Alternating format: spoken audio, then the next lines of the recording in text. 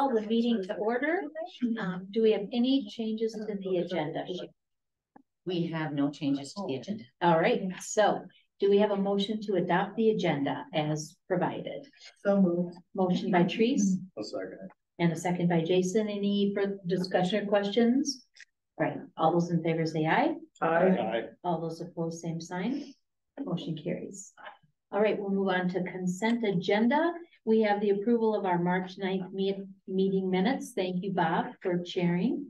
The approval of claims by Jerry, and we also have a couple staff updates under resignations. Yes, Amy Agnes, our receptionist out front, has left us. She has found a job closer to home and with different hours. We'll come back to that later on. Diane Jacobson, an EL teacher for us. She was a 0.4 split, Goodhue to Redmond 0.6. We have been able to fill that position mid-year. And I think that was on the last consent agenda. And for those of you that weren't here, that was Meyer Bettner. Gwen Buckingham is currently our nurse in KW. She is leaving us at the end of the year, and she was actually filling Sarah Dolling's long leave of absence. And Sarah has also moving on to another career. All right. And no new hires, no new transfers or reassignments. Correct. All right, so do we have a motion to approve the consent agenda? So moved. We have a motion by Bob I will second. and a second by Jerry. Any discussion, questions? All those in favor say aye. Aye. All those opposed, same sign. Motion carries. All right, we will move on to public input. Thank you all for coming tonight. And Josh, you'd like to speak? Yep. Awesome. Anywhere you'd like, if you want to, you're comfortable coming over here. And we have just sure wherever you're comfortable. Just Okay, should I bring a chair? you bet. You certainly can. And we have a 3-minute Okay. time slot. Talk fast. And Cindy will give you a little heads up before Okay. you're done. So okay. Okay, go ahead. Okay. Hello, my name is Josh Nelson, and I am the science and lead teacher at Tower View Alternative School and the Anderson Center. I am also the Southeast Regional Director for Minnesota Association of Alternative Programs. I'm here tonight to speak on behalf of Tower View staff and students to ask you to consider keeping the Tower View program in place at the Anderson Center. Tower View and the Anderson Center have been partners since the program was created in 1989. And through those years, the program has grew from an initial graduating class of 6 students and 2 full-time teachers to around 60 students and 5.1 full-time teachers. The program has remained at this size since 2006, when I began my teaching career at Tower View.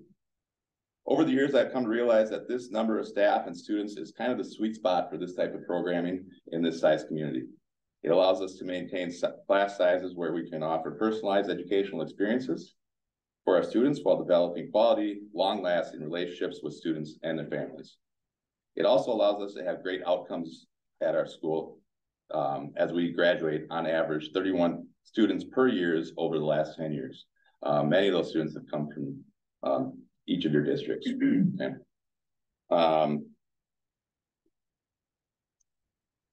That graduating class, 31 students over the last 10 years in this size community, is the highest percentage of graduating class for any community in southern Minnesota. Okay. Our current 3-year average for on-time graduation rate is 62.4%, which does sound low. However, when compared with other ALCs in Minnesota, 62.4 is the highest on-time graduation rate in the state, as ALCs often enroll students who are significantly behind in credits. There have been many budget crunches through the years, and Tower View has often been looked at for reductions or even closure. The reason we have survived is because there's really not a whole lot of money to be saved in closing Tower View. When we have 60 ADM, Tower View is financially sustainable, which is almost unheard of for a core day program serving at-risk students. You have 1 minute. The reason we are able to do this is because we have an incredibly experienced staff that take on multiple roles within the school, and we have a great deal at the Anderson Center with an annual lease of $43,000, which is extended through 2028. We are here tonight to offer alternative solutions for your alternative programming. We understand the desire for right sizing in our ALC programming costs to save districts money, and we would like you to consider that in 2020, Tower View costs were around $7,500 per student, while other GCD 4-day ALC programming costs were between $25,000 to $30,000 per student. Tower View could combine with Pathways High School program and increase its enrollment to around 70 students and create staffing efficiencies between the two programs. The Anderson Center has offered to build new classrooms to provide more space without increasing the lease if GCED was to commit to having a program at the Anderson Center. There are some building upgrades that could be done, and the Anderson Center is committed to working with the district on those projects to make Tower View a safe space for students and staff by the 2023-24 school year. The 8-9 Pathways students would follow school or could follow the school within a school model at Red Wing High School as recommended by the state for younger ALC students. Please consider the cost saving opportunities of this option compared to moving all of Tower View students to another location next year that is yet to be determined, or building a new space at River Bluff Education Center. Red Wing School District has a contract with the Anderson Center through 2028 that they will be paying whether there are students there or not. The Tower View plan would allow great ALC programming to remain in place and be the least disruptive option for students. This is Tower View's 33rd year serving the Red Wing and surrounding communities. We learned about this plan to move the program last Friday. We would love the opportunity to give you more details about our program if you are willing to put us on the agenda for a future meeting. Thank you for your time. Thank you, Josh. Yes. All right, and I forgot to note that the meeting date for our recording. So today is Thursday, March 23rd, 2023. And this is the Red Wing Goodhue County Ed District monthly board meeting. Sorry about that. All right, thanks again, Josh. Yep, appreciate it. All right, so we'll move on to reports and communications. So Jackie, you are up. All right, do you want to blow that up a little bit, Cindy? Yeah. Move the video. All right, so these are financials as of February 28th. We had received $9,409,642, or 52.1% of our revised budget, compared to 50.64 and 77.21. That last year is always going to be higher because of the sale, the refunding on our certificates of participation.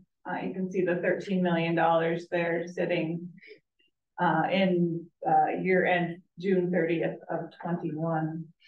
Scroll down a little bit, we've expended $9,426,399, or 51.78% of our revised budget, compared to 48.99 and 28.27. Again, that last year is skewed because of the out of the refunding our certificates of participation to get a lower interest rate. And for those of you that are new on the board, we have certificates for this building. And when interest rates were very low, we resold those to save the district's money. And so that's why you see that skew. And yeah, so one more year that will be off. Otherwise, those three numbers, when you compare the years, should be tracking very closely. Yeah. Yeah, so we sold the new bond and then we had to pay off the old one, so it's an in. Are there any questions on the budget? Why don't you pull up cash flow there, Cindy? We are starting to get funds in for the first semester of Five Rivers Online. Pull that up. Not everyone has paid its bills. Have only been out a month, but they are starting to trickle in. You can see that has improved our cash flow through. We're a little tight in early April, gets better in May, but then June kind of falls off again. We will work to get those bills in. It should level this off. There's also a payment from the state we are due that is not included in our state aid estimates right now for our part-time kids. So that'll come in and increase our state aid payments for the rest of the year. We also, and you'll maybe hear us talk about this more in May when we do our budget. The talk in Washington is that we're going to see a 22% decrease in federal funds. So we have to start thinking about that and planning for that, and that's across Title I, Title II, Perkins, and IDEA. So we're gonna do some work on what that looks like for us, just to be prepared in case that does happen. The amount depends on if they include defense spending in that or not. If they don't, it's a greater amount, because the 22% comes out of less. So I'll keep you informed on that and keep watching that as well. The other documents in my report are for your information. Does anyone have any questions? All right, thank you, Jackie. All right, we will move on to countywide special services staffing for 23-24. And this is just an informational only item tonight. Yes. You have to make that quite a bit bigger. So these are the staff that are in the districts, and this is the staffing that I've worked out with each superintendent for their district, and it's broken up into groups. If you see green, it means that there's a slight increase. So in the area of speech, for instance, Cannon Falls is moving from 1.5 to 2.0. For us, that's an increase of 0.5 and 1, because they still have one speech clinician that's on a member district contract that will pick up at the time that she retires. In Red Wing, there was a retirement, so you see it bump up here by from 6.4 to 7.4. It's not an increase of overall speech staffing in that district. And then if you I'll just kind of hit the highlights. There's no changes in psychs or interventions. The next change you'll see is we've had an increase of students in the disability area of deaf, hard of hearing. And so we're going to be increasing our deaf, hard of hearing teaching staff from 1.6 to 2. So again, just a minor change. Continuing down, Goodhue has requested a second social worker. They're going to weave that into their ADSIS funding, and I'm sure that they'll talk more about that. So we do have that posted. So for a total change of 3.1 across all of the districts in special services staff. And I'd just like to share that with you so that you are aware of that in those positions. But they're not positions that the member district boards are the boards that would approve the staffing in their district. All right, okay, thank you. All right, reading center update.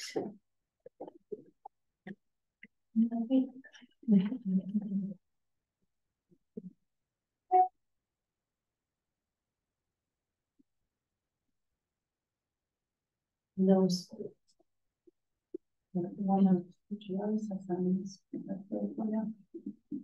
Cindy. Oh.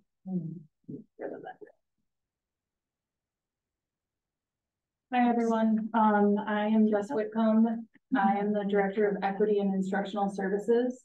In the fall, I came and updated along with Weston Johnson, our early reading intervention coordinator for the district, about our reading center pilot. And then this is in Kenyon Wanamingo. And it is our reading center pilot in order to, if it works, in order to scale it up. And so really the only thing I'm here tonight is to give you an update. So you have the whole presentation that we went through in the fall, but then the slide that I want to come to, so you pulling up. So if you highlight the whole thing and then just put it in. Yeah, and that's what they did, and it came up with that. Try it one.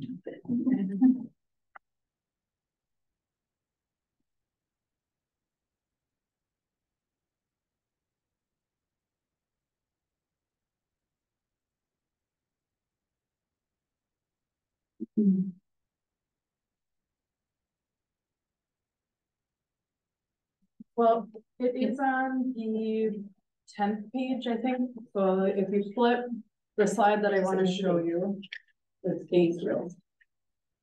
Right there. So the one that says KW Foundational Reading. Can you share it with me quickly, and I can just at least put that slide up? Yeah. So if you take a look at that, that is the updated graph from the change between spring and winter data. Kenyon Wanamingo went from the lowest performing district to the highest performing district in out of the 6. Actually, just your listening. Yep. So we're gonna talk about 2 of the sheets, and I can come back and talk about the others, to recap in the spring. We'll give you the spring data as well. And there I can go into a little more detail if people have questions about what that is.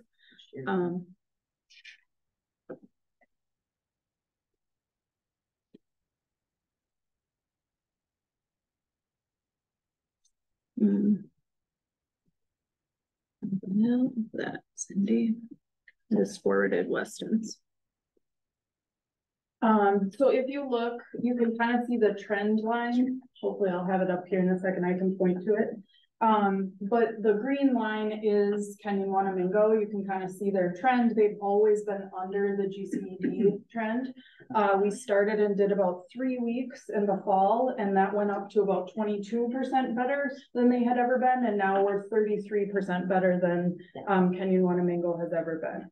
If you look at that next sheet, if you look at the next page that I'm pointing to up here, there's 2 control groups that you see. The bottom 2 rows are, so the bottom 2 rows are your before COVID and after COVID. So it's 2018 and 2021 of the kindergarten groups. What you can see is there are 3 kind of pyramids there. They're about 45% at the top of that red pyramid, meaning there used to be about 45% of the kids at high risk. The top pyramid is after Weston's curriculum. After this reading curriculum, there was about 9% of high risk, which is, I've never seen this. So Weston wouldn't like me to. Yeah, they've gone from the bottom to actually the top of the district since there. No.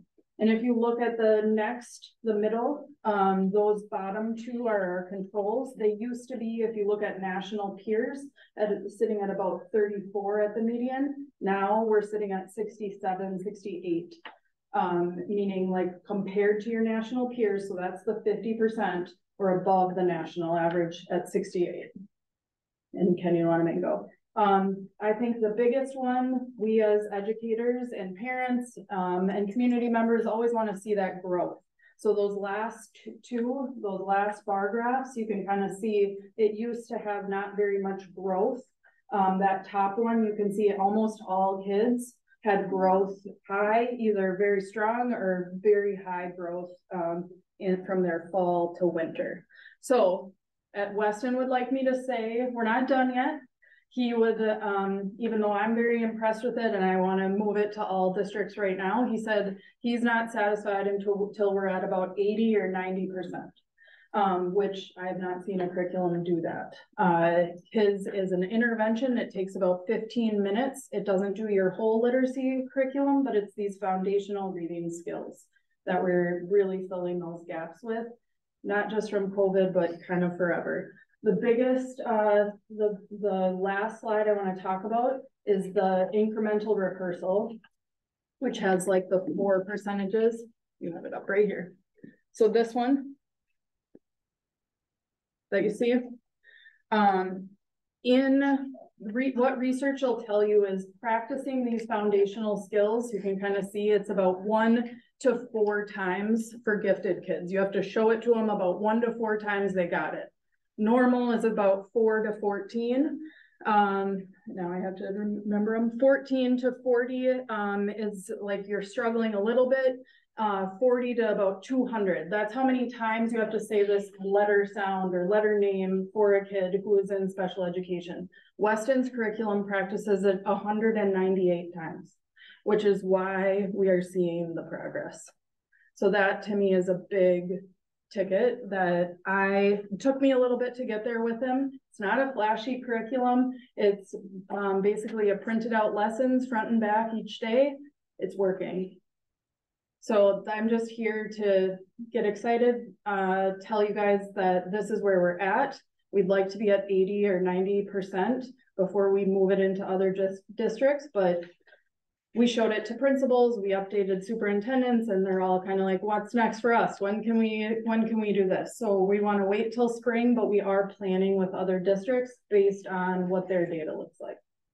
How will you roll it out to other districts? All of the rest of us at once, or? What we're asking is that we stay in kindergarten and we slow roll it up. So next year, if we're sitting at 80%, we would do kindergarten and first grade in Kenyon-Wanamingo. Where we're talking to other districts right now is, would you like to start with your kindergarten next year? There are some districts that said they would like to start it in their special education and are not necessarily jumping on board yet. So there are some districts that are ready to go for next year. I'm trying to look. Goodhue is interested in starting next year. Lake City is interested. They just have questions on where to put it. And then part of that what the other resource you have in front of you is getting to parents before kindergarten. So all of these, we got a grant to go out to your kindergarten students at Kindergarten Roundup if your district is hopping onto the pilot, because part of it is to connect with parents and say, we would love for letter names to be done before you walk into kindergarten. This is just a resource to help do that and connect with parents and kind of let them know what this is. You guys are welcome to take this. Please talk about it at your own board meetings and just let people know what's happening. So is this meant to be a reading curriculum, or is this an Reading intervention. Okay. Because of the rates of reading we're seeing in the districts. We're doing it in tier 1 across the board. Okay. We introduced our reading center to board members last fall, but if you were new to us, it's on our website and you can, so if you want more, go ahead, Jessica. Sorry. I just didn't want her to put that out. Can you get back into it again so they can see what pops up? Okay, so that's what I look for. Yep. So if you go to the reading Go back to the center, home page so that they can see. there you go. So if it's right on the front page of GCED, and it'll drop down as resources. But this is because our Kenyon-Wanamingo teachers are implementing, this would be where parents would go to have, there's like 3 parents that have reached out. One is participating with home lessons with coaching through Weston Johnson. So he's coaching because the parents that I want to triple dip. I feel like my kid is needing a little more help, even with this tier 1 instruction, even with this in the school. I would also like to do more at home. So we have videos that parents can follow along with at home too. So those are for you. Thank you. Questions? And I'll be back in the spring. Hopefully we'll have better results. Thanks, Jeff. Your support. Thank you. Thank you. Exciting. All right. So we'll move on to old business. Our first item is recording of board meetings. The board had asked that we just put this back on after a few months, just to see where everyone was. I did in your packet. Someone said, well, is anyone looking at it? I was actually shocked. There are people looking at it. So our March 9th board meeting, there were 5 people. Our January 27th, 23, December 7th was 11 people, and November 3rd, 36. So just for your information. Okay, so we had asked you to come back with some information with us about the legal requirements. If we do post this, how long we keep it available, things like that. So if you So we have to maintain the recording, just like we maintain board minutes. So not only is it out on YouTube, but we have to maintain a copy of that. We also are responsible for, well, let's say we had a public speaker tonight. Let's say a public speaker came up and started talking about Cindy and how horrible she is and blah, blah, blah. Cindy could actually turn around and make a claim against us. So we're at risk if someone does that, or maybe just any one of us make a slip and talk about something HIPAA related, or so that's a risk there. I think we're pretty careful. I don't, it is part of the official record. So if you are in any kind of litigation, it is likely that instead of the minutes, they'll pull the actual recording to get the full dialogue. And we maintain ownership. And then we should have actually a policy out there for things like, let's say the OWL just fails right now. Well, we can't fix that in the moment. And so some kind of malfunction or omissions clause that we're gonna do this to the best of our ability type. So some districts already have something like that. I could certainly pull that together for the board if that's something you want. But I am just returning the information you had asked. So how long do we have to keep that and make it available? Is there a requirement for that? I was told for as long as the board minutes are kept, which is forever. Perpetuity. Okay. And just for your reference, these aren't published live. We just post them sometime early next week. It's by Monday. By Monday, yeah. So I guess we just wanted to talk a little bit about, we sort of did this sort of reactionary last year, and just really not sure that we just want to see if the board is in favor of continuing to do this, knowing these additional pieces. If there's value in providing these, or if our open board meetings are adequate. How many, like Red Wing, streams them live and records them and posts them on our YouTube channel the next day. So as a board member at Red Wing, I don't really find that to be intimidating. And we do have a statement that is read before public comment that you cannot use names or, that kind of information. I think it would be nice to have them recorded. So if there's something as a board member, I feel like I cannot adequately explain to my fellow board members, or that, you don't write down everything in the minutes. And so I think to have that as a reference point for me to say, hey, everybody go back and watch this board meeting from March 23rd, because I think the information presented is relevant to our process. So I think it's a great idea to have them recorded and online. And, people want transparency, and they can't always come here to go to the meeting. Especially, Red Wing, it's not a big deal. But for some of the other member districts, it might not be so easy. So I would be in favor of having them recorded. Well, they are recorded. Oh, but I mean published, so people And have they- access. And they're on our website. And they are now. Yeah, They are now. Yeah. Yep. So you're I basically think we saying you'd should like to keep continue. doing it. Gotcha. Okay. What, might I ask, were you ever using them for a live link up to let people come and join? No. Then what was I'd like a background, what was the motivation to start recording it then? One of the board members requested that we do that, and that we do what we're doing today, publish it, so people could listen later. Okay, just to. During COVID, we said anyone that wants to join, just let us know and we'll have the link for you. So, I mean, they were open during COVID. No one joined us. We started it during COVID, we still have it, and we've kept our live link up where you can join, and people are still using it. So, yeah, I'm very comfortable with it and used to doing it. I was just a little confused about why.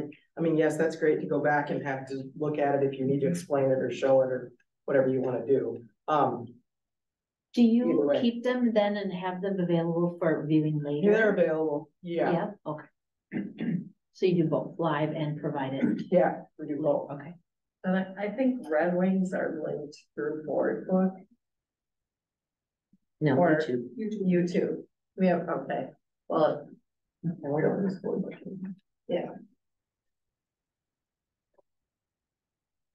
Bob, do you have anything you wanna share? Just that I fully support recording now and forever. I think it's the right thing to do for reference alone. Okay. Needs a road, we're working on it, but haven't gotten that far yet. we're test piloting all right now, so. But we have our Zoom link open at every one of our meetings, so people can join through Zoom, so they want to watch it at night, at the meeting they can, but we're working on recording them, putting them live, so. But yeah, I'm fine with it. I have no, I'm not against it. The only thing from a liability standpoint, as long as we have policies and things in place, which that's probably something that we've not discussed in the past, so we can learn from that, obviously. I pulled some samples so I could bring that for a first reading. During COVID, yes, we had, obviously we had to allow people access, but since then we just do the normal board meetings unrecorded. Unrecorded. Correct. Yeah, that's what we do as well. So, okay, sounds good. Well, no action, then I think the recommendation, action, okay, so we'll just, I guess if someone makes a motion to leave it as is and direct Sherry to come back with a policy to support what we're doing. I will move that. Okay, we have a motion by Bob and a second by Marilyn. Any other discussion or questions? Okay, all those in favor say aye. Aye. All those opposed, same sign. Motion carries. Thanks for that, Sherry. Okay, so we're gonna move on to second reading of the policy 534 for unpaid meal charges. So this is our second reading, so we have, we'll entertain a motion to approve. And I'm sure following the governor's motion a few weeks ago, Oh, MSBA will be coming out with a new one in a month or so, but for now, we should get this right updated. And we need it for the rest of the school year. It's right there, okay, Yeah. great. so, did you Well, have a isn't it question? this, no, it's the same thing. Yeah. we've Probably all passed in Yes, our. Yeah. right. district. The- Same. Yeah, Yeah, well, I added one piece, because I said in the event that we get free meals for all kids, I kind of tried to be preemptive right. and get ahead, so that little clause is in there, so we're covered. Okay. All right, do we have a motion to approve? On a second reading? We don't come back for a third reading? No. Oh, good to know. Approve it this Great, way. we always come back for a third reading. Oh, okay, We do too. all right, we'll, so do we have a motion? Did you? No. No, you want? I'll make the motion. We have a motion by, I will second. we have a second by Jerry. Any other discussion or questions? All those in favor say aye. Aye. All those opposed, same sign. Motion carries. All right. So now the big item on the agenda for tonight is the program and facility planning that Josh came in to speak about. And do you want to give an update on our conversation, or do you want to start and talk a little bit? Why don't you give an update just on our conversation Okay. today? Sherry and I meet and talk with about the items that are going to be on the agenda. And this is a huge issue with many moving parts. Very complicated, extremely complicated, and not something that I think we could have. Sherry brought it here with as an action item, basically for us to get an update to start to understand the situation that we're working through, and to give her some direction. That was the purpose for the action item. So As for to instance, what- you might move to, Sherry, I want you to set up a workshop for us Right. first week of April or something, so that we can dig in and look at this. Or Sherry, we want you to bring this information back to us. That's the kind of action that I thought you might need, and so that's why it's necessary.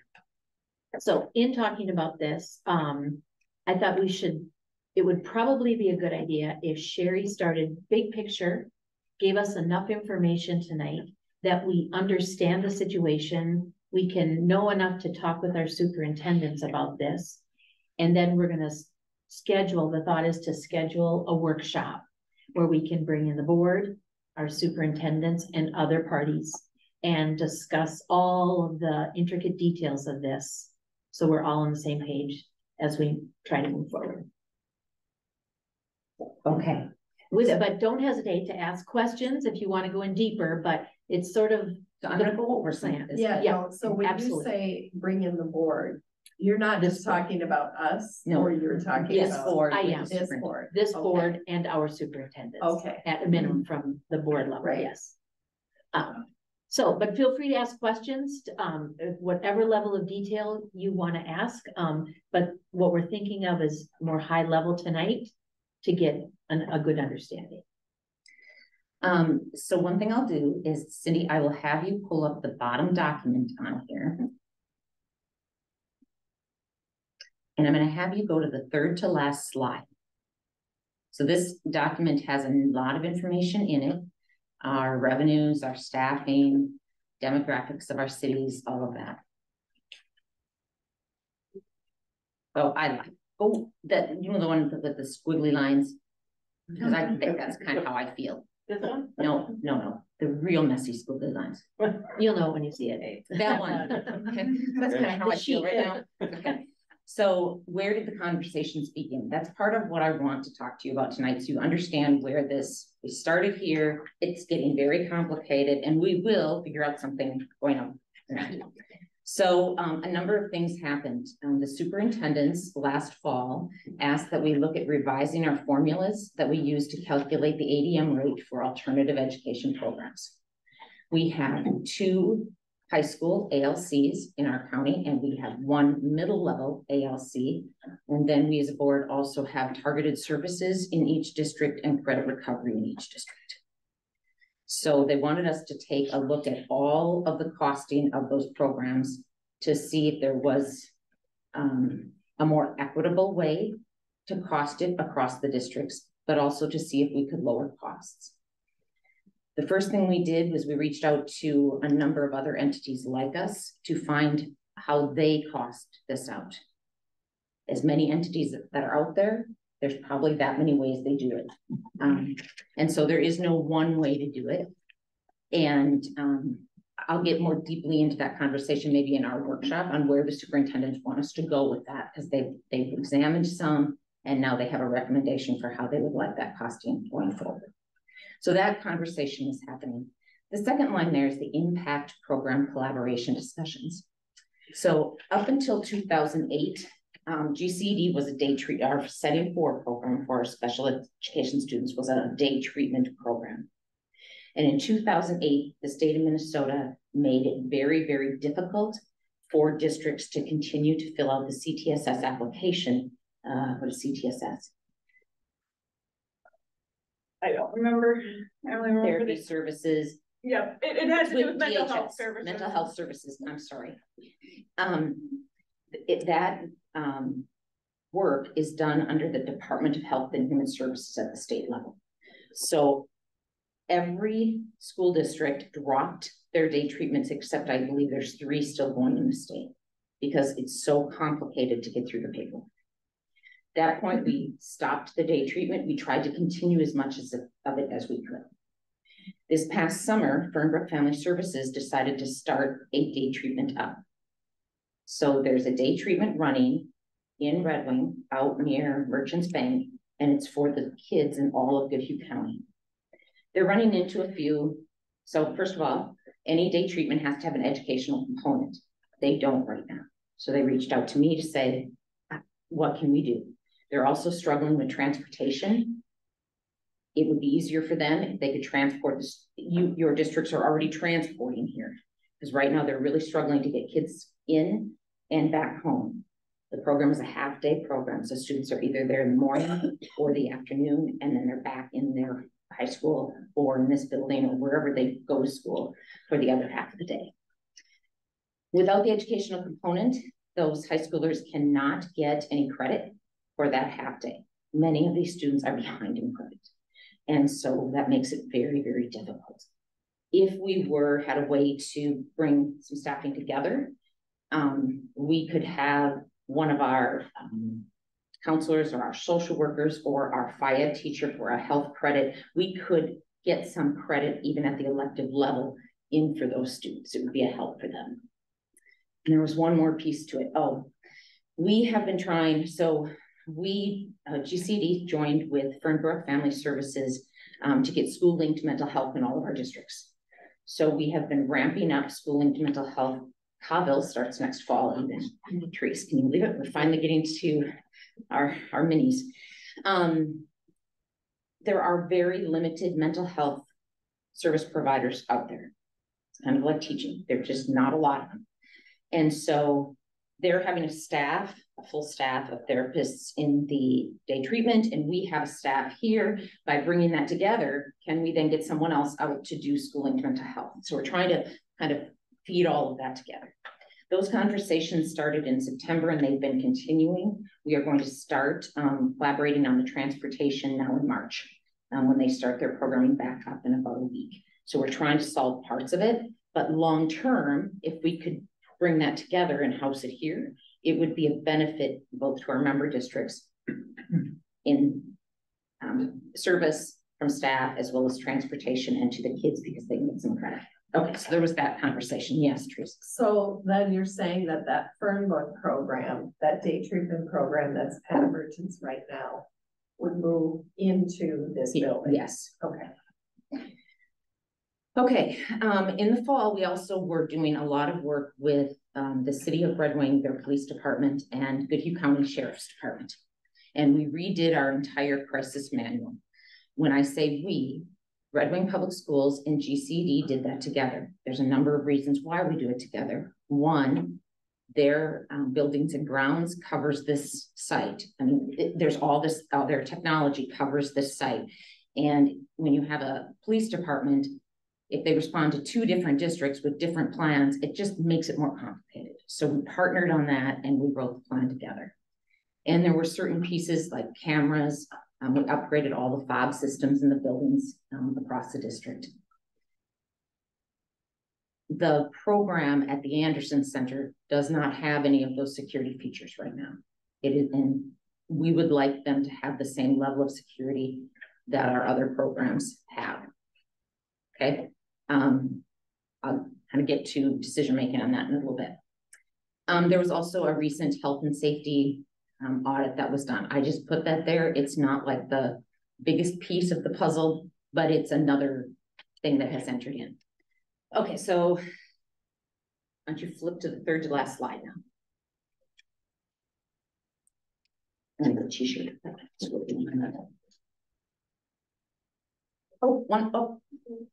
One more, right there. So I just talked about the impact program, and in your slides, you'll see kind of that 1990 to 2008, we had a day treatment, September 22, Fernbrook started there, September through March, we've had multiple meetings, and now we're looking ahead to see how we can further collaborate. So impact is The day treatment. Day treatment. Okay. Mm-hmm. See, there's going to be a lot of information. That's why I gave you hard copies of it, because you're going to need to go back and absorb some of this, because it's just gotten pretty complex. All right, Cindy, next slide. So back to the superintendents.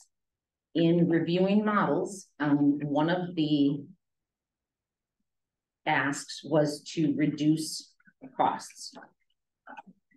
By combining the 2 staffs, by combining the 2 programs, and when I say combine, I do not mean we're throwing one out and we're keeping the other. It would really be a merging of the 2. So the Tower View program is a 10th through 12th grade program.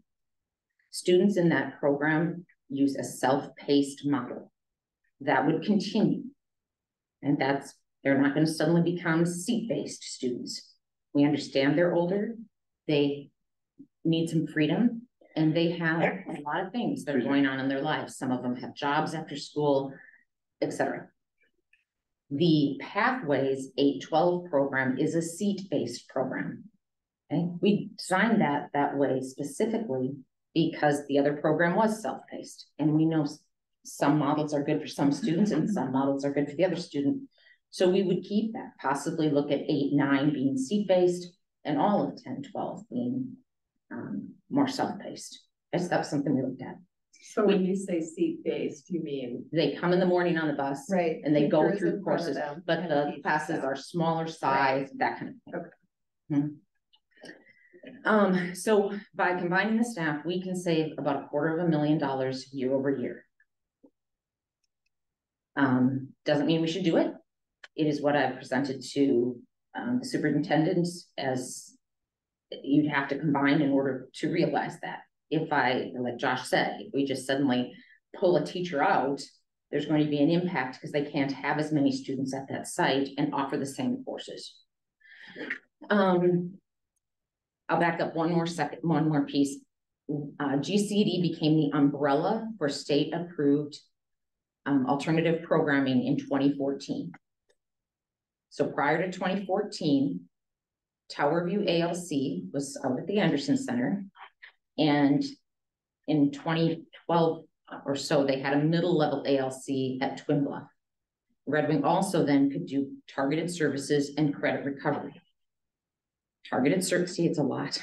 Targeted services is K-8 programming for students that are struggling. And then credit recovery is those students behind or first-time credit for some of our populations. So can you say that targeted? Targeted services is K-8. And was and credit recovery then is like, just like it sounds like, you're at high school and you need to recover some credit. Okay. You cannot run credit recovery or targeted services unless you have a middle-level ALC and a high school ALC. In 12-13, Red Wing came to me and said, we don't want to run the middle-level ALC anymore. We're done. We don't want to do it. And I said, oh, no. We have a lot of kids, K-8, that need intervention. We cannot not have targeted services. And they said, would you consider becoming the umbrella? At the same time, Zimbrota Mazeppa had a ALP running, and it was not going well. And so they, at the same conversation, said, yeah, we'd really like our ALP cleaned up, and Ken Falls was running. So it was just kind of a mess. Also, the other 5 districts could not have targeted services or credit recovery because only Red Wing could have those because they had the ALC. By putting the ALC, so the superintendents and the boards voted to put the ALC under this umbrella, GCD umbrella. And so then all of the districts, as long as we continue to run the ALC, the middle-level ALC and a high school ALC, can have targeted services and credit recovery. One last thing about the Pathways 8-12 high school ALC. Tower View has always been a 10-12 program. Even when Red Wing ran the middle-level ALC, it was 6-7. So we dropped kids off the cliff at the end of 7, and there were no options for them in 8 and 9. So when we developed Pathways, we purposely said, no, this high school program has to be 8 because we know some kids need that. And going back just into their regular high school for 8 or 9 and then becoming credit deficient, we had a gap and we had to fill that. So that's why that program was developed to kind of meet that need as well. Okay, so that was a lot. All right. So GCD, we have to decide what we're going to do as far as running that program, budget-wise, staffing-wise. You're not going to decide that tonight because it's just barely skimmed the surface. And then the second piece of this is currently the Tower View teachers are on a Red Wing School District contract. And so I purchased those contracts. GCD purchased those contracts from Red Wing.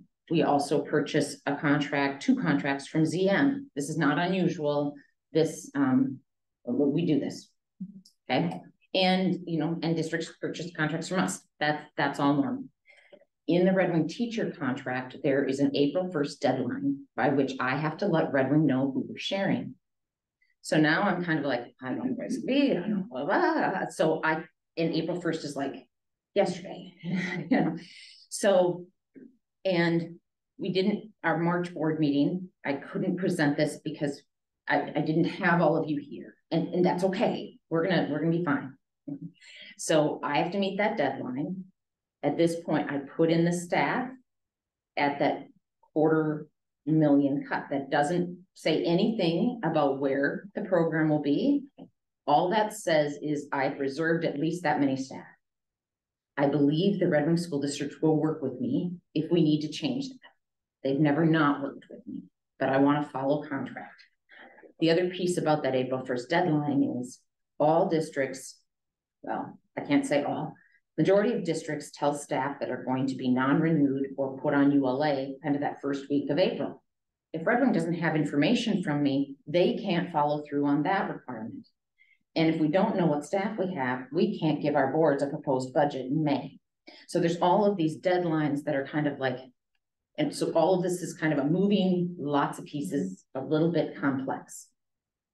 Your 15-minute board meeting the other day, much easier.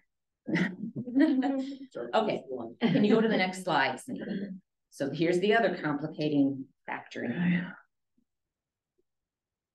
The Anderson Center. So a million years ago, the Red Wing Public School District owned that property. And at some point, they sold it, right? In selling it, there was kind of this mutual understanding that there was going to be an educational program at that site. And Red Wing has continued to lease from the Anderson Center for the Tower View program all of these years. We've never moved that lease over, which has been a benefit to some of the members because you haven't had to lease levy for it. Red Wing has just leased levied for that entire piece because Red Wing has not wanted to change the contract. That we've offered to move it, but Red Wing, it's been a long-term commitment. So they wanted to leave it there and they've been paying it. So the Red Wing School Board has to decide what they're doing. So they're going to do two things. They're going to tell me, yes, a program could be held there. Okay. If they tell me that, this board is still going to have to say, yes, we want the program there, or no, we don't. Okay, so there's a lot of like things have to happen kind of. On this roadmap, I put the lease there. It's about $43,000 a year. The current lease ends on June 30th of 2028. The Anderson Center has a plan to build new classroom space for the Tower View program. The current classrooms they're in probably haven't been updated in many decades. Okay, they just haven't. Anderson Center has recognized that, and they are planning to fundraise and build new area out there for the Tower View program. I don't know what that timeline would be, but before they're willing to move forward on that, they want the Red Wing School Board to sign a lease that goes beyond 2028. So maybe something like 2038. So if the Red Wing School Board says, yep, we're willing to sign a lease into whatever that date is, Anderson Center will then say, yes, we're going to fundraise and we're going to get this done. Then they also have to make a decision about, in the meantime, can they bring security up to a level where we can say that we're providing what we need to. And the environmental piece, they were planning to do the floors anyway, the Anderson Center, not Red. So I think they could do they're that. the landlords. The landlord has to fix it. Yes, yes. The HVAC problems are a little bit larger. The security pieces that we're talking about, the interim superintendent, Frank Norton, told me today it's about $220 to do the security pieces out there. 220,000. I don't know what the cost of the HVAC piece is because someone has to actually get up there and find out what's exactly wrong and why vents aren't open and things like that. So, and that's really not my area. Sorry. So there's some pieces that we need the Red Wing School Board to make a decision before we can move forward. There's some pieces that we're going to have to, there's a lot of moving parts. All right. Any questions on any of that? Okay. I will say the staff that are at Tower View and the staff here at Pathways, they're the right staff. Okay, there's no question in my mind. The kids love them, the parents love them in both programs, and they get it. Okay, you're never going to see them yelling at a kid because their hat is on. And that was a small, what I'm saying. Okay. So the programs are good. That there's no one saying they're not, right? Okay. Even without this question, last October, I had met with the architect on this building. And if you could close that. So before the Anderson Center was even on my radar, as far as it might have issues, Just close that tab. Oh no, I don't know. Oh yeah, go to the color coded occupancy map. All right. So this is the map of River Bluff as it currently sits.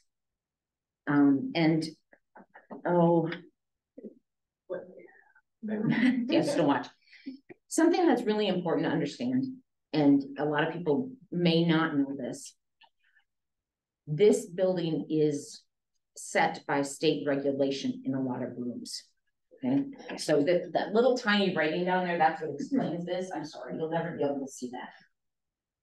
But these rooms that are in blue can only have 8 students. Max out. State regulation says 8 students, and they must have 1 teacher and 1 para. If I don't have the para, then I can't have the 8 students. Okay, so a lot of people don't realize that we're never going to fit the same number of kids in you'd fit in regular school building. Okay, these yellow rooms, no, these lost. Where's the color's a little off, it's up there. These two rooms. These colors and these colors are different. I don't know why they look the same up here. These 2 have 6 students, 1 teacher and 2 paras. That's a state law. So you can see how if you just hear there's X number of kids, and I had to look this up today, there are currently 116 kids in the building. Okay. But when you divide an 8, 8, 8, 6, 6, these 2 programs. So again, these are the ALC classrooms over here, and our state application says 12 or 15. You get what I'm saying. So that's really important for you to understand.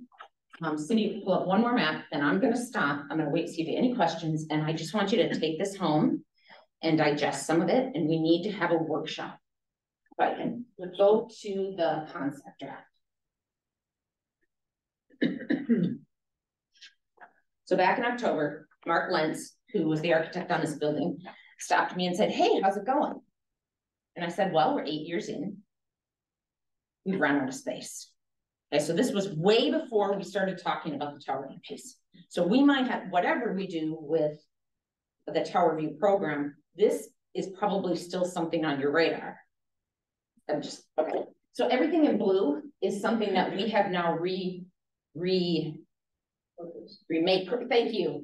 Thank you. I couldn't come up with it.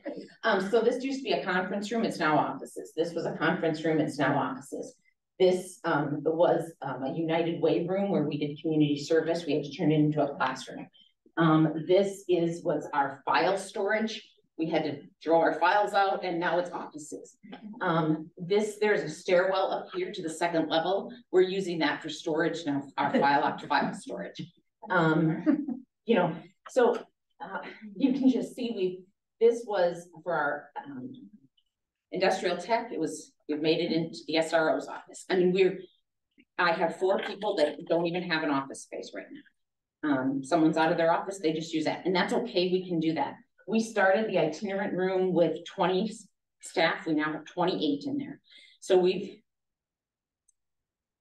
when we first designed this back in 2014, they said, well, build it for at least 5 years. Okay, guess what? We did a good job on that, but you can't anticipate the need. So we can do nothing. I'm just sharing what this all is. Okay, so one more thing in your packet, just as information. So that we did have, Kraus Anderson has been helping us pull numbers together. Because let's say we can't use the Anderson Center next year. Because there might be a next year thing we need to do, and there might be a post next year thing we're doing, okay? If we brought portables in, I knew someone was gonna say portables, that's gonna be 1.3 million. I couldn't believe it. They have to put footings in. Okay, so Kraus Anderson's been working because I knew you'd ask me some questions. So I've been doing a lot of homework to see what options are. There is the Jefferson School that's open at least 1 year. Okay, everyone can't really promise it's going to be open beyond that because they're out of space at Cabo. Okay, so it's 1 year. That's going to be about $90,000 to lease that. That's a guess on my part based on what we were paying when we ended. Yep. there might be a pod at Red Wing High School that we could use for a year or forever, you know, so there's lots of options. And I've tried to explore every single option that people have brought to me so that I can provide all of the information to this group and the superintendents. The estimate on this cost was just under 7 million. So you have lots of runs in there. I'm sorry, Jerry. On that, you said? Okay. So if they were going to build, it would be 4 classrooms so that we could keep the ALC programs separate from the other program, because there's different. Goodhue. Goodhue has a K-12 building. There are different rules for K-1-2 than there are for the high schoolers, okay? Just like in this building, there's different expectations, okay? Some of our kids can't have their cell phone. That's not an issue for our ALC student. You know, I mean, so, and you have to be able to be flexible enough to make that work. It helps if you can have a section, okay? So 4 classrooms, problem with classrooms since 2014 is now for every 4 classrooms, you have to have a storm shelter and bathrooms. Okay, so the other 4 spaces you see here are lab spaces. But guess what? The labs, you don't have to have storm shelter bathrooms. So I'm trying to figure out the most cost-effective way to do this and in a way that would honor programs. I'm just bringing options to you. Okay, that's what my job is. So on this, you'll see the ALC classrooms with storm shelter, labs, current reassigned. Now, this is also taking into account the impact program. Trying to get that moved here. Yes, because my districts are already transporting here. So, and I get, but it's got to be a 15-minute drive from here to Merchants. Well, yeah. Probably not for me. Yeah, but maybe for someone else. I tend to drive a little fast. Okay, so lights, there's all kinds of things. There is. All right, that was a lot. The superintendents have been in these conversations. You need time to talk with them. And then I really recommend that we have a workshop, because I've given you about the 60,000 foot view of everything, but you're going to have questions. And I need to figure out, I need to make sure I have a place for my students next year. Whatever that is. Yes, Bob? Well, with the information. It's a lot, and my head has been spinning because there's just, yeah. You spoke of Anderson wanting to do fundraising and then build remodel or whatever, and the HVAC issues. Could that be done by fall? The Anderson Center believes that the HVAC and security could be done by fall. They're not sure they want to go forward with that if Red Wing hasn't signed a long-term lease first. Okay. So, you know, it's kind of a chicken, and then I got to wait for some decisions, and but I can't wait too long. If Red Wing is still on the hook for the lease through 2028. Through 2028. So, and here's the kicker. So right now it's under a lease levy, but if an educational program isn't there, it's got to come out of their general fund. Right. Which is not good. Well, if a program isn't. It could be, there has to be something there. It can't be vacant. It could be district space. It could be office. Oh. It could be community ed. It could be something we could lease levy for it, because there's 2 different. So there's lease a way to levies get around that to at least keep it in lease levy. District administrative space and educational space. We can't lease levy for empty space. Okay, so there might be a way, if that was the issue, to keep that. Yeah. If we house the programs out there, we will not realize the 250,000, the $250,000 savings. But that might be a choice our districts make. But you would think if this Anderson Center is worried about losing their lease, wouldn't they be like, yeah, we're gonna jump and get all this stuff done instead of waiting? Yeah, Jason, I don't think that they just want the long-term lease and they're ready to go. Gotta know that we'll stay there. Yeah, but for you guys to decide that you're gonna stay there? Wouldn't they be jumping at the fact that we're gonna do security now to show that we're doing something, not waiting for Red Wing to vote on whether or not? Well, Because I they think- still got 5 years on the lease. Right, the problem I think is that if they're going to, what they want to do is build an actual space. And so they'd be creating a security system for 4 years. And is that really a good idea? No. Well, I mean, you gotta $220,000? You gotta secure the kids, I mean, that's what Right, we're all no, I doing. understand that, but, you know, I don't think that just. Yeah, it's a lot to think about. It's a lot to think about. So I think, like I said, having a workshop and bringing everyone together. I think is our next move. I would really like to have a workshop. Schedule a workshop for the first week of April if possible. I don't know what your schedules are like. Have the superintendents join in because we can also then go through all the costing models and see, and then I'll follow the direction. If you decide, so, Jerry, I'm sorry. But in the Baker Tilly models, you'll see, like for that 7 million. Let's say it was 7.2. These are just examples.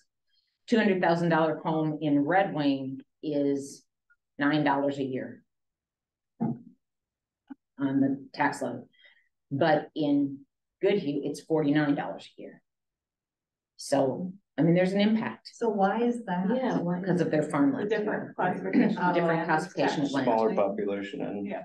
But, businesses. right, what about, but now isn't there something? It's not smaller population, it's the What is the ag land? classification. Yeah, it's the classification. of land. It's The only 1 acre. garage and 1 acre, not the whole farm. Right. Yeah.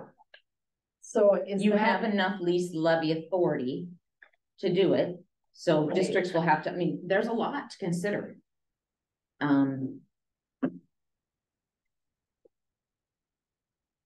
And in various years, Josh is right, in some years, the program, can't do 2 things at once. The Tower View program in 2021 brought in revenues of 390,000, but the expense was 510. So, you What know, would happen? so they're not breaking even. Right. What would happen if Red Wing decided that we really value this program at Tower View? Mhm. So we're just going to run our own You can run your own ALP. alternative, yeah, at, Only Red Wing students would be able to attend. right, I gotta think about this. There was some other caveat. And those students, your other students would have to do credit recovery through us okay. and targeted services through us, right? Yes. It had to be. So under you the take ALC. on all the financial, You keep the ALC, high school would still be, the ALP. but you would be, that would. The Redmond would be- Pathways would still be here, Yeah, pathways. which would keep the program going. Right, Continue. Right, so that our districts could still do targeted services. right, okay. You have staffing, and then the staffing. Mhm. So, and we're in a year where a number of my districts are making budget reductions. And we don't know what the legislature is gonna do. So there's all these moving pieces. And I didn't just, I called out Tower View, so revenue of 390 and 21-22, expenses of a little over 510. Pathways was also, Pathways had revenue of 140 and expenses of 320. So both of them have room where we need to look at the staffing and say, how can we still make this work and still have a place that our students are going to be successful? Right. Okay. How come the timeline is so compressed? Is it just the timing that Anderson reached out to Red Wing? How come the timeline is so compressed? So it, obviously there was. So, yep, I would Discussion say, that was gonna happen a month ago, but typically these kinds of things would, project a year out, like here's. Cause it's some pretty big decisions for Red Wing. it came from the superintendent discussions. And when was the last time we met with them that they directed us to now take things to the board? 15th or 16th. Yeah, so it's Like a week like ago. last month and this month is when the I just- superintendents gave me the directive. You need to cut costs. Okay. So I need to figure out how to do that. They didn't give me the directive last May. No, Understand. That's, I'm sorry, when did you get the directive from the superintendent meeting? I'm not nitpicking you, I need to Yep. know. The 15th of March, thank you, March 15th. thank you. They had been examining the cost models up to that maybe from December on. No, yeah, we've been talking about the ALC programs for about 3 or 4 months. Right. But it Because was they were March 15th. more in bring us data kind of mode. They haven't set their sights on a particular dollar amount, so No. they just said, be more efficient. Bring the cost down. Yeah, and there's lots of options. I think that's part of why this is so complex, because there's just many different things that can happen that, have us go one way or the other.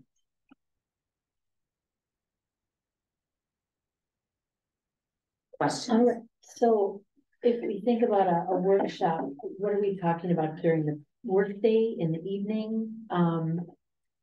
And how do we make that? How do we? We would schedule a special board meeting. Special board, okay. I was thinking evening, but I don't know what's good for all of you. Well, and then we need our superintendents there.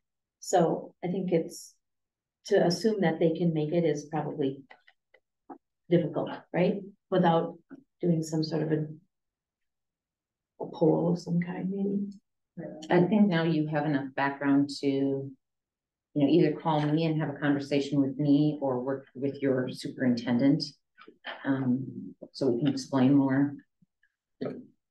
I know Okay. that ours, we did our agenda for our next meeting, March or April 3rd or whatever.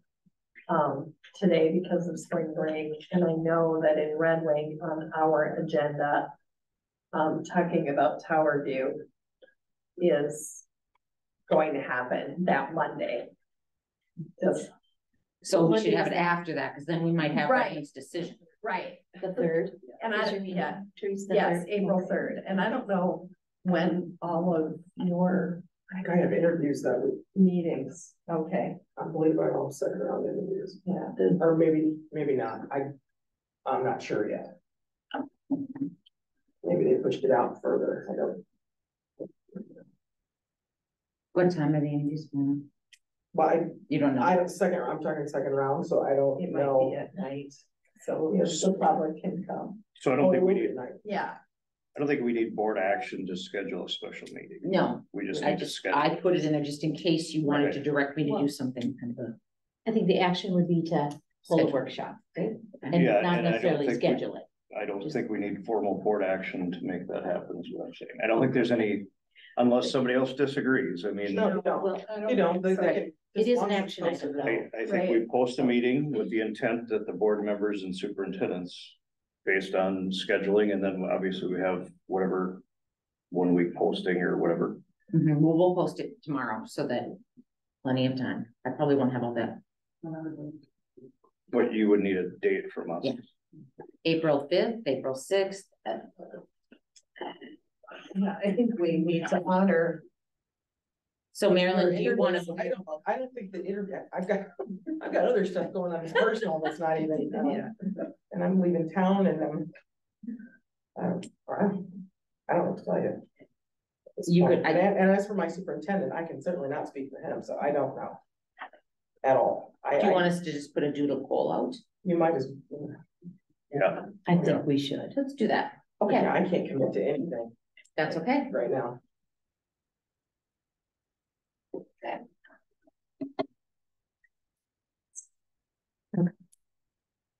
Well, it's been intense I don't, Yeah, with all of the superintendent Right, interviews and the right. whole process for the 4 districts that are going through that. We'll just. Right. That's just make motion to intense. table and family lives. Mm-hmm.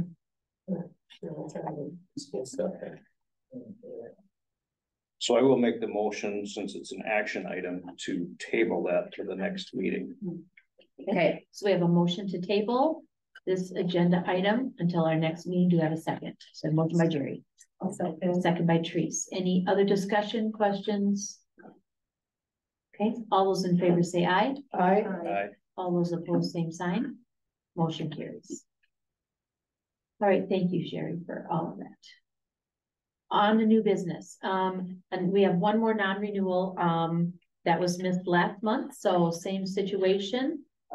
So do we have a motion for the non-renewal? So move. Motion by Jerry, Second. second by Jason. Questions? We'll do a roll call vote, so all those in favor, Jason, Yes. Jerry? Yes. I'm a yes. Bob, Yes. Marilyn, yes, and Therese. Yes. Motion carries. All right, we have the GCED staffing 2023-24 staffing plan. So this is the same template that I've used in previous years. You can see the current year staffing for licensed, Cindy's pulling up, the current year, and then projected for 23-24. This does take into account the directive from the districts to try to make reductions. So you will see that there is a lower number of licensed staff on the bottom, but otherwise it stays pretty consistent to what it has been this year. We might, if we don't, for instance, aren't able to hire music, we might look to fill that out with another elective so that we can, because we need the electives to fill for 5 hour for the credit pieces. So that might tweak a little bit. And if following our workshop, the superintendent's direct me to go, or you all direct me to go a different direction, the board, after we've had that, I can always return to this. And but otherwise, this is what we're proposing. So you've got reach and step, and Cindy, if you go down just a little bit, no, the other way. Okay, you've got, this is 22-23 licensed staff, and the numbers of paraprofessional, and then 23-24. So I don't think there are any changes in our reach and step program. And you see the totals, yeah, they're identical. Then we've got the state approved alternative programs. That's where you see a reduction. And then the 5 Rivers online learning. And I think that's the same as well. Again, electives might move back and forth depending on what we can hire. But thank you, Zimbrota, for a great industrial tech teacher. Yeah, you're welcome. All right, do we have a motion to approve the staffing plan? So move. Motion by Bob, I'll second. second by Jerry. Any other discussion or questions for Jerry? All those in favor say aye. Aye. Opposed, same sign. Motion carries. All right, we have no other. And Sherry, do you have any board reports? I do not have any board reports. Okay, one minor one.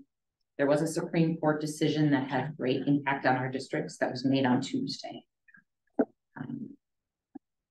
Prior to Tuesday, a student with special needs had to exhaust all of their remedies under IDEA. Or they could do anything else. The Supreme Court has decided no, that they can file for a claim under ADA at the same time. Files for claims under ADA are financial claims. So it was a Michigan case. Okay, so. And I'll send you some things on it. I Yeah, know thank the you. superintendent's Americans with disability. Disabilities. Yes, sorry. And then these were your certificates. You were not here for February, so I'm handing them out to you. I get it. You guys, being on the board is a lot.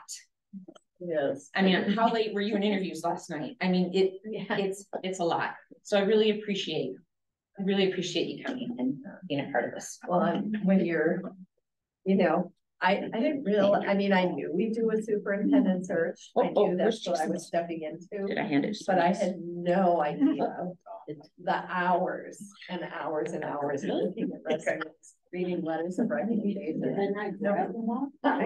Yeah, it's, oh, there you go. It's a huge. lot. She's got It's you. a big responsibility, because that's, so you don't, Thank you. you can't phone it in.